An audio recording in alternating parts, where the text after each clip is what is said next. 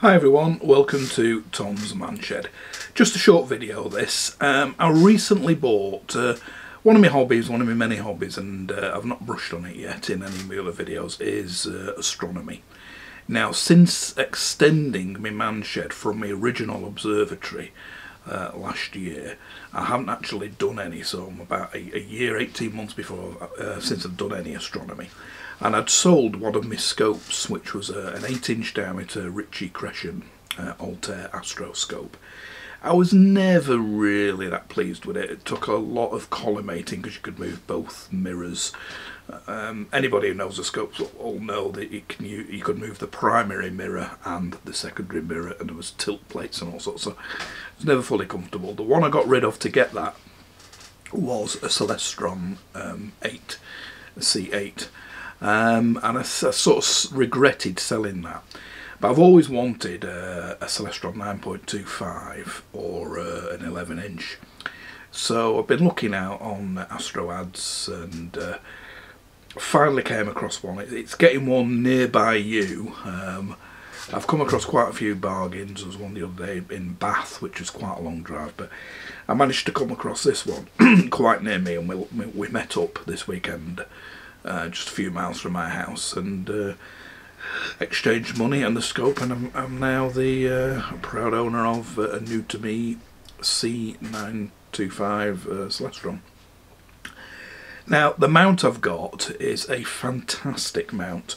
Again, I'll be going into the mount and the other scopes and this scope in more detail in a future video very soon. But needless to say, this mount, it's a Mesu 200. Built by a guy called Mesu in the Netherlands, who gave the best customer service you could ever wish for from a manufacturer. Again, I'll go into that later in the other video. But I just want to make a quick video this time. It's about extra counterweights. Now, because this scope was a tiny bit heavier than the other one, I'd maxed out on the 2 counterweights I had. Now, the 2 weights I got when I bought the scope were this one, which is a 10 kilogram G-Optic, nicely chromed thing. But I say nicely chromed, but just bear with me a minute. But you can see, I don't know what you can see, I have had to touch it up with a bit of silver paint in places, and this is in an observatory.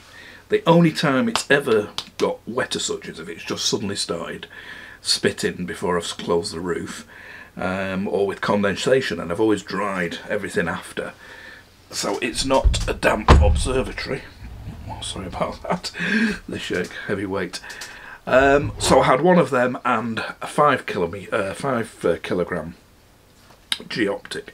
Again, you can see spots where I've touched it up, and there where it's going rusty. So the chrome plating isn't that great on them, and the price is absolutely ridiculous. The 10 kilogram one, £95. Yep, £95 for a lump of chromed metal, and the 5 kilogram one, £70 for a lump of chromed metal. Now, I just need about another 3 or 4, maybe 5 kilograms of weight to balance out this scope, and I could obviously you can move them up and down the shaft to get the balance exactly right. So there was no way I was going to pay another £70 for another 5 kilogram G-Optic weight. And the problem is there's hardly any weights commercially available for the Mesu mount, because it has a 40mm diameter shaft, counterbalance shaft, whereas most mounts like Skywatcher and that, it's half that. It's 18mm, I believe. The Mesu is 40mm thick, so very, very thick. Now, so I went online, I went on Amazon, and I found these. Now, these are just normal weightlifting weights, and there's absolutely hundreds and hundreds of them on Amazon. Rubberized ones, metal ones like this, various colours and that. Now most of them have a 1-inch hole. Now a 1-inch hole wouldn't be too bad for the thinner shafts. Like I said, they're 18mm, so you've only got to make up 2mm, which could soon do with the method I'm going to show you soon. But these, obviously, so a 1-inch hole, which are the vast majority of weights, won't be any good. But if you look online for Olympic weights, so what you're looking for is Olympic ones, they have a 2-inch diameter hole. Now like I said, 2-inch, that's 50mm, so it's 10mm too big for the Mesu counterbalance part, which is 40mm. So I'm going to have to make up that extra 10mm with something, and I'm going to use a rubber, self-amalgamated rubber tape, because I'll show you that shortly. So the difference in price is 4 of these. So these are 1.2 kilograms each. Sorry, 1.25 kilograms each. So 5 kilograms, which is about the sort of weight I'll be wanting,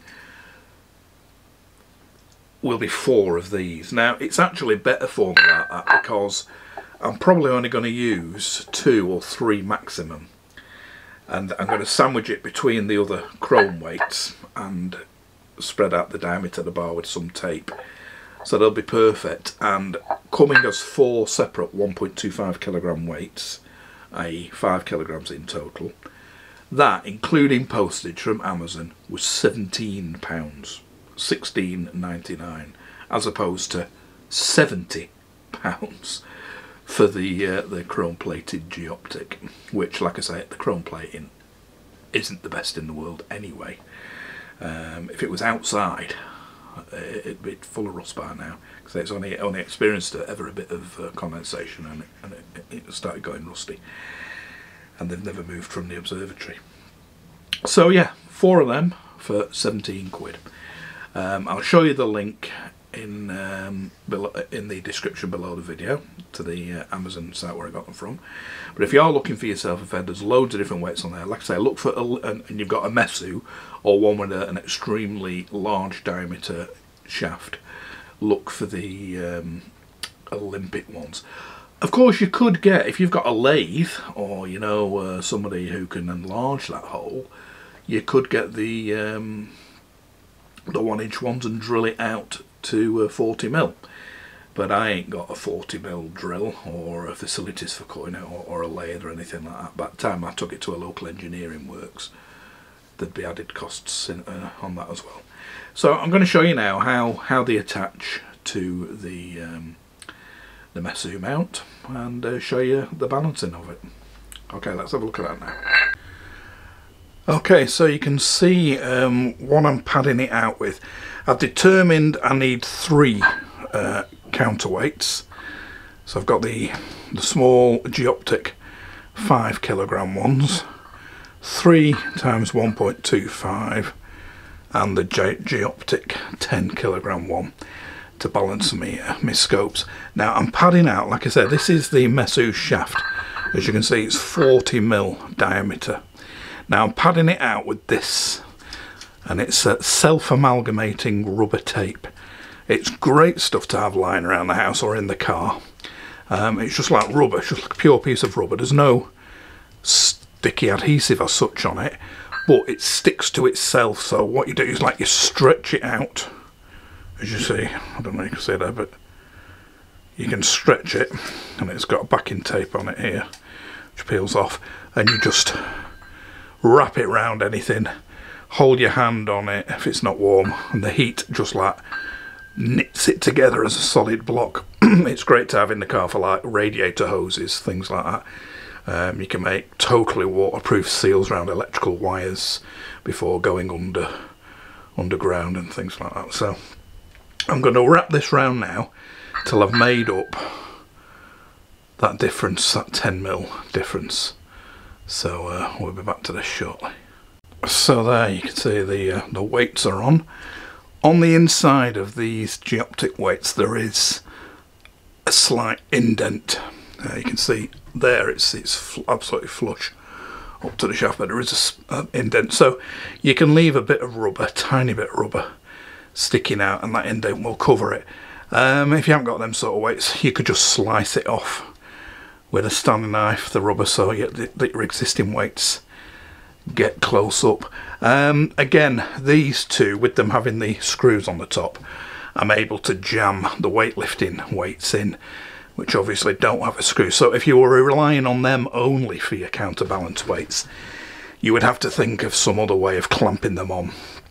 Again, you can get quick release clamps on Amazon that will clamp them, or you could do it with like a Jubilee clip around there or something like that to bolt them up. But you could certainly do it a hell of a lot cheaper way than the absolutely taking the piss 95 quid for that and 70 quid for that, when for 4 of these it's only 17 quid including postage. That amalgamated rubber, self-amalgamating rubber, it's amazing how far it goes, because I did it wrong at first, and as you can see it sets like a solid lump like that, and you've got to slice it off. And I've got quite a lot left. Where are we? Got quite a lot left on the roll, so it's always handy to have. And as you can see, so I'll be going into this in more detail in a future video, but the scope is perfectly in balance. This being a roller drive, this is one of the very, very few mounts that use rollers, friction rollers, as a drive. So there's absolutely no backlash like there is with cogs and gears. But you can't just swing it around like you can the average mount once you remove the clutches. I mean, most mounts, they have like a clutch lever, a clutch mechanism that once you've loosened that, it's as free as anything for balancing. But there is some friction in the Mesu mount because it is a roller drive. But you can see as I'm pushing this here, it stays put, and it's equal strength to go both ways. And that's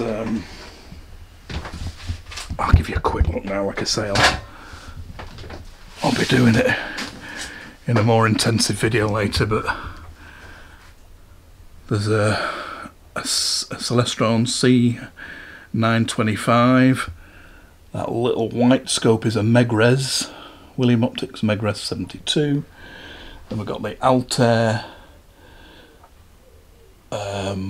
Astro 102 triplet for deep space stuff, and a little guide scope for that, and the fantastic Mesu mount itself can carry 100 kilograms,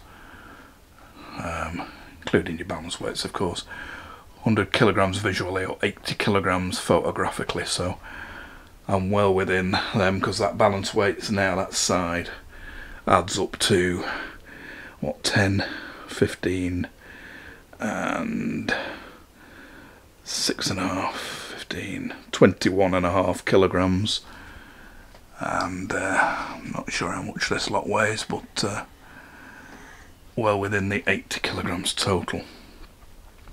So there we have it. That's just a quick way of cheap way of using some extra balance weights if you've run out of, if you've bought the G-Optic ones or whatever. But in retrospect, I would have just bought weightlifting type belts, weights, and use them. Okay, there we go. So there you have it, just a cheaper way of adding extra weights, or even if you're starting from scratch, just get some thicker, heavier weightlifting type weights and try and work with them. By all means get the G-Optic stuff, but at a crazy price. When you are putting the self-amalgamating rubber on, it is worth doing it. As you get near to the diameter required, it's worth doing it one band at a time, because like I said, it does set like that. I'm thinking like just a solid lump of rubber, and you can't separate the layers hardly. Well, that because it amalgamates, hence the name, to each other. So you can always add to it. Just do it one band at a time. Try the weight. If it's still a bit wobbly on it, try one more band at a time. And that's a good way of doing it. So I'll put a link to that and a link to the weights I got, although there's millions on Amazon below. And like I say, stay tuned for a proper sort of tour I'll be doing of the man shed. I'll be going through the building of it, the building of the original observatory behind me, which was 13 years ago, something like that, and the extension to the man shed last year. I'll be going through all the telescopes and everything, because I'll be getting back into the astronomy very soon. And stay tuned for that. Hopefully it'll interest you. See you again soon. Bye for now.